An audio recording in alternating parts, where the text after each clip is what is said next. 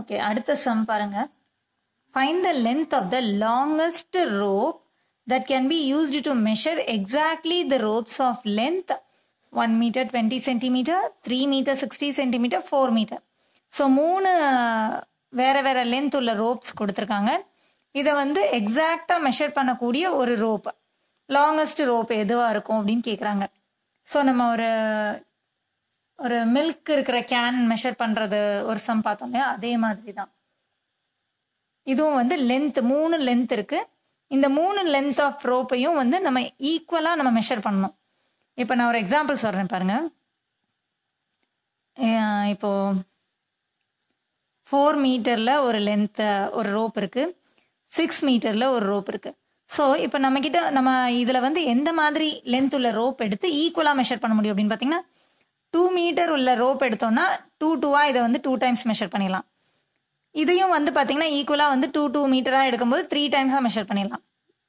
ஆனால் இப்போ இதே 3 மீட்டர் ரோப் எடுத்தோம்னு வச்சுக்கோங்களேன், இதை மட்டும்தான் நம்ம 2 டைம்ஸ் மெஷர் பண்ணும்போது ஈக்குவலாக கரெக்டாக கிடைக்கும். இதை வந்து 3 மீட்டர் ரோப்பால் மெஷர் பண்ணும்போது என்ன ஆகும், 1 மீட்டர் எக்ஸ்ட்ராவாக கிடைக்கும். நம்மளால கரெக்டாக ஈக்குவலாக இதை மெஷர் பண்ண முடியாது. ஸோ இப்போ இது ரெண்டையுமே ஈக்குவலாக மெஷர் பண்ணுறதுக்கு நம்ம எடுக்க வேண்டியது வந்து 2 மீட்டர் ரோப் தான். அந்த மாதிரி தான் இப்போ கேட்குறாங்க. 1 metre 20 centimetre, 3 metre 60 centimetre and 4 metre உள்ள 3 லென்த் உள்ள ரோப்பை ஈக்குவலாக மெஷர் பண்ணுறதுக்கு எந்த லாங்கஸ்ட் ரோப் யூஸ் பண்ணணும் அப்படின்னு கேட்குறாங்க. ஓகே, இப்போ இதுக்கு நம்ம என்ன பண்ணணும் அப்படின்னு பார்த்தீங்கன்னா, லாங்கஸ்ட், கிரேட்டஸ்ட் இந்த மாதிரி கண்டுபிடிக்கணும். அந்த வேர்ட்ஸ் வந்தாலே நீங்கள் வந்து ஈஸியாக ஞாபகம் வச்சுக்கலாம். You have to find the HCF, highest common factor, longest, highest, greatest அந்த மாதிரி ஞாபகம் வச்சுக்கோங்க. ஸோ இந்த வேர்ட்ஸ் வந்தாலே நம்ம யூஸ் பண்ண கண்டுபிடிக்க வேண்டியது வந்து HCF, ஹையஸ்ட் காமன் ஃபேக்டர் கண்டுபிடிக்கணும். அதுக்கு வந்து ஃபர்ஸ்ட் வந்து என்ன பண்ணலாம் அப்படின்னு பார்த்தீங்கன்னா, ஃபர்ஸ்ட் வந்து எல்லாத்தையும் ஒரே யூனிட்ல கன்வெர்ட் பண்ணிக்கலாம். ஒன்று வந்து மீட்டர் அண்ட் சென்டிமீட்டர்ஸில் இருக்குது, ஒரு இது வந்து மீட்டரில் மட்டும் இருக்குது. ஸோ ஃபர்ஸ்ட் 3மே வந்து ஒரே யூனிட்ல கன்வெர்ட் பண்ணிக்கலாம், சென்டிமீட்டர்ஸாக கன்வெர்ட் பண்ணிடலாம். 1 metre 20 centimetre is equal to, first வந்து 1 metre is equal to 100 centimetre. therefore 1 metre 20 centimetre is equal to, இதை மட்டும் மல்டிப்ளை பண்ணிக்கணும், 1 into 100 ப்ளஸ் இது சென்டிமீட்டரில் தான் இருக்குது, ப்ளஸ் 20 அப்படியே எழுதிட்டோம்னா சென்டிமீட்டர்ஸில் கிடச்சிரும். So 100 + 20 centimetre and this is equal to 120 centimetre.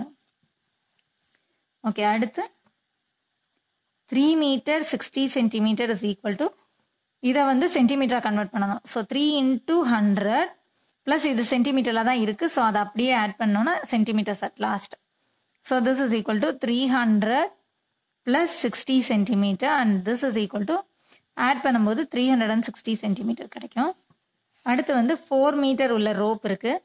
இதை வந்து அப்படியே 4 மீட்டரை வந்து சென்டிமீட்டராக கன்வெர்ட் பண்ணுறதுக்கு 100ஆல் மல்டிப்ளை பண்ணி centimetre ஆக்கிடலாம். So 400 centimetre. So 3 length உள்ள ரோப் கிடச்சிருக்கு. இதை எப்படி வந்து ஈக்குவலாக மெஷர் பண்ண முடியும் அப்படின்னு கேட்டால் நம்ம வந்து HCF கண்டுபிடிக்கணும். 120 சென்டிமீட்டர், 360 சென்டிமீட்டர், 400 சென்டிமீட்டர் அப்படின்னு 3 லென்த் உள்ள ரோப் இருக்குது. இதுக்கு HCF கண்டுபிடிக்கணும். HCFக்கு வந்து நீங்கள் தனித்தனியாகவும் போடலாம், ஆர் சேர்த்து 3க்கும் ஒரே எல் ஷேப்லேயும் போட்டுடலாம். இப்போ பார்த்தீங்கன்னா 120, 360, 400. ஸோ இப்போ ஃபர்ஸ்ட் வந்து 3மே 2 டேபிளில் போகும். ஸோ 2 டேபிள் எடுத்துக்கலாம். 60, 1s ஆர் ரிமைனிங் 1 இருக்குது, 8s R 0s R 2, 2 2s R 4க்கு அடுத்து 0, இந்த 2 0வையும் கீழே கொண்டு வரணும். ஓகே, அடுத்து திரும்பவும் இது 2 டேபிளில் போகும். 2 3s ஆர் 6, இந்த 0 கீழே கொண்டு வந்தாச்சு. 1 எடுக்க முடியாது, 18 எடுத்து பார்க்குறேன். 2 டேபிளில் 9s ஆர் 2 9s ஆர் 18, இந்த 0 கீழே கொண்டு வந்தாச்சு. 2 1s ஆர் 2, அதுக்கடுத்து இந்த 2 0ஸையும் கீழே கொண்டு வந்தாச்சு. இப்போ திரும்பவும் 2 டேபிளில் போடுறேன். 1s ஆர் ரிமைண்டர் ஒரு 1 இருக்குது, 15. அண்ட் தென் 2 4s ஆர் 8 போக ரிமைனிங் 1 இருக்குது, 5. அடுத்து இதில் 1 எடுக்க முடியாது, 10 எடுத்து பார்த்தோம்னா 2 5s ஆர் 10 போக அடுத்து இந்த 0வை அப்படியே கீழே கொண்டு வரணும். இப்போ 3மே காமனாக பார்த்தீங்கன்னா 5 டேபிளில் போகும். ஸோ 5 டேபிள் எடுத்துக்கிறேன் நான். 5 டேபிளில் 3s R 5, 3s R 15, 5 9s R 45, 5 10s R 50. இப்போ 3க்குமே காமனாக ஏதாவது டேபிள்ஸில் போக முடியுமானா போக முடியாது. இது ரெண்டுமே 3 டேபிளில் போகும். ஆனால் இது 3 டேபிளில் போகாது, இது மட்டும் 2 டேபிளையும் 5 டேபிளையும் போகும், ஆனால் இதெல்லாம் போகாது. ஸோ அவ்வளோதான், இதோட ஸ்டாப் பண்ணிவிட்டு இது மட்டும்தான் மல்டிப்ளை பண்ணுறது தான் HCF. So HCF is equal to 2 into 2 into 2 into 5, இதை மட்டும் மல்டிப்ளை பண்ணுறது. So this is equal to 5 2s are 10, 2 2s are 4. So 4 into 10 is 40. So இந்த லென்த்தை வந்து நீங்கள் மெஷர் பண்ணுறதுக்கு எந்த மாதிரி ஒரு ரோப் எடுத்துக்கணும்னா 40 சென்டிமீட்டர் உள்ள ஒரு ரோப் எடுத்தோம்னா இந்த 3 லென்த்தையும் வந்து ஈக்குவலாக நம்மளால் மெஷர் பண்ண முடியும். 120 சென்டிமீட்டரையும் ஈக்குவலாக எடுக்க முடியும், 360 சென்டிமீட்டர், 400 சென்டிமீட்டர். ஸோ 3 லென்த் உள்ள ரோப்பையும் நம்ம ஈக்குவலாக மெஷர் பண்ணுறதுக்கு எந்த லென்த் உள்ள ரோப் கிரேட்டஸ்டாக எதை எடுத்துக்கலாம் அப்படின்னு பார்த்தீங்கன்னா 40 centimetre. That is the highest common factor. இப்போ இந்த 3மே பார்த்தீங்கன்னா 2 டேபிளையும் வரும், 10 டேபிளில் கூட வரும்.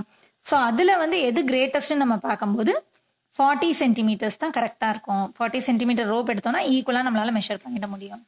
ஸோ இந்த சம்முக்கு வந்து HCF தான் எடுக்கணும் அப்படிங்கிறது உங்களுக்கு கிளியராக அண்டர்ஸ்டாண்ட் ஆயிருக்கும்னு நினைக்கிறேன். தேங்க்ஸ் ஃபார் வாட்சிங் சில்ட்ரன்.